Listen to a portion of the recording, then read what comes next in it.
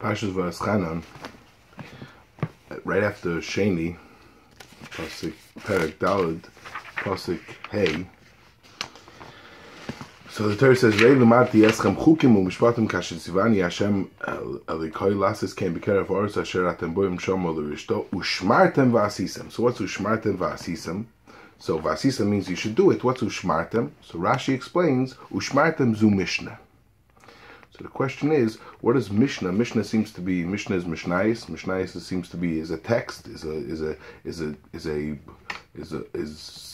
Torah, is a amount of Torah. What does that have to do with Shmir? Shmir seems to be an action, seems to be doing something. Seems to one should do something. What's Ushmartem?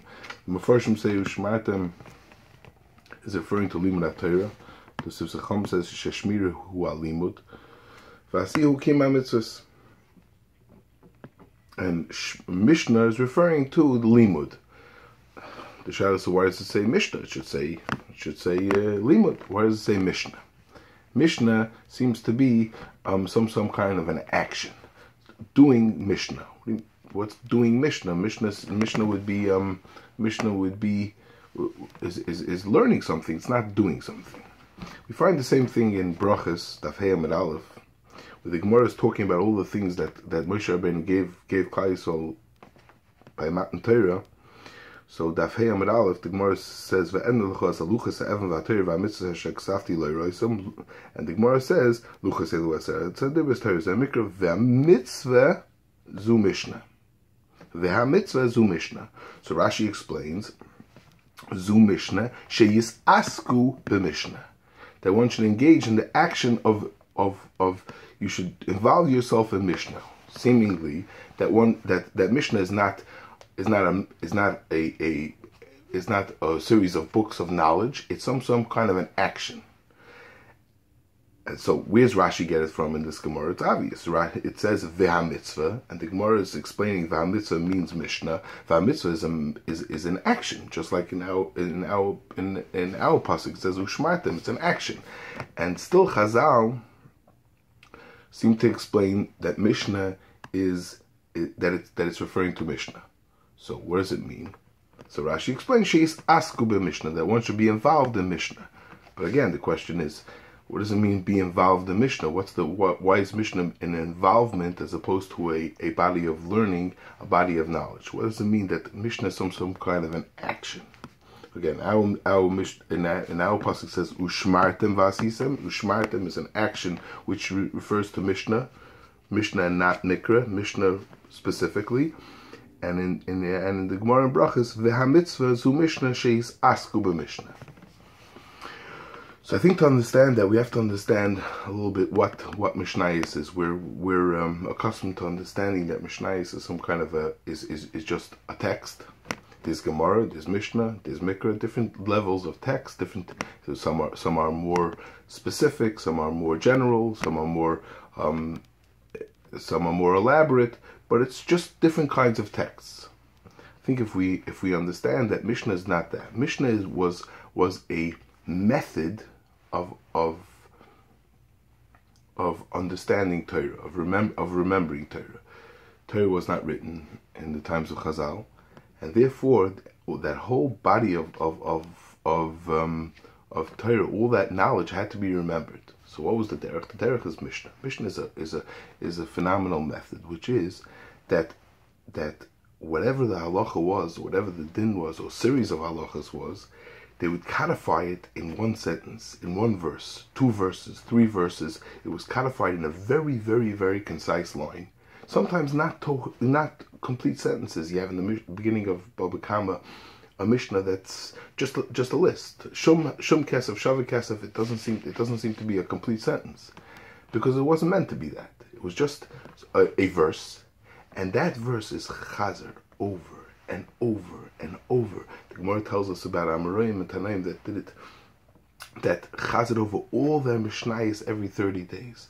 Those Mishnayos would be chazer over and repeated and repeated and repeated and repeated. They memorized it and they continued chazering it, and they memorized it. But that Mishnah itself didn't have the knowledge. It had to be decoded, so to speak. It was a code. It was a verse that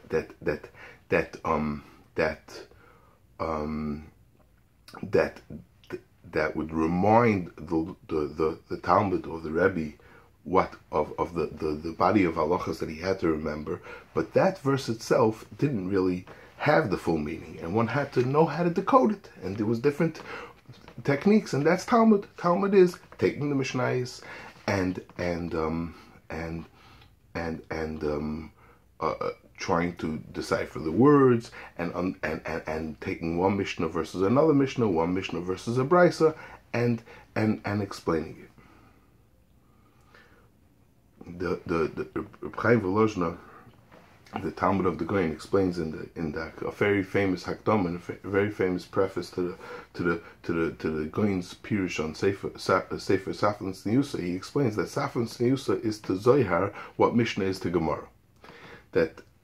And he explains the concept of Mishnayos, that there was all these verses, all these Mishnayos, all these one-liners, and or a series of liners that Rabbeinu HaKadosh had from all different kinds of Rebbeim that came back all the way from Moshe Rabbeinu's time, and he took them all together, and he consolidated even those even much more, to the point that there was no and every single halacha that existed till then, every single thing was somehow merumah, a letter, a word of this, but he tried to be as concise as possible. So he couldn't put in every single thing, but there was, if you would keep on chazering those mishnayos over and over and over, and you would know how to decode it, you would know all the halachas. This was a method of retaining Torah and giving it over from generation to generation. You could give over this body of Mishnah, and then the next generations knew how to decode it. This obviously gives us a much better understanding when we learn Gemarah. When we learn Gemarah, and you have a chsuri mechzer hachi katani, or you have a katani hachi, right? Where the Gemarah explains that there's missing words, there's missing this, and this word is missing, this is missing, and you have to read it this way. But we don't change the Mishnayos. What happened there? The Torah says that it was never changing the Mishnah. There was some kind of a question in the Mishnah. Two Mishnayos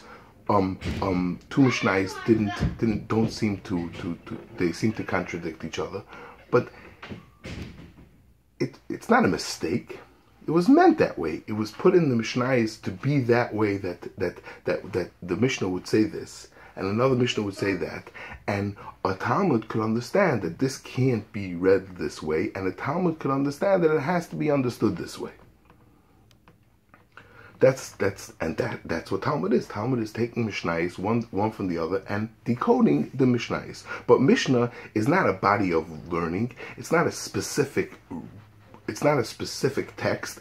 Mishnah is this method of understanding and disseminating Torah, where different halachas were put into a verse. They were memorized and given over to the Talmud, and the Talmud knew the tools how to understand and how to decode these Mishnayos. That's why it makes sense when the pasuk says ushmartem in our parsha. It says ushmartem, and you should do an action of watching. It's referring to watching the Torah. How do you watch it? With an action. Zu Mishna Zakrashi, and that's what it means in the Gemarah, when the Gemarah says in Brachos, when the Gemarah says Veha mitzvah, and you should do something, zu Mishnah, sheis asku b'Mishnah, that one should engage in the act of Mishnah. Mishnah is a method, it's not a specific text.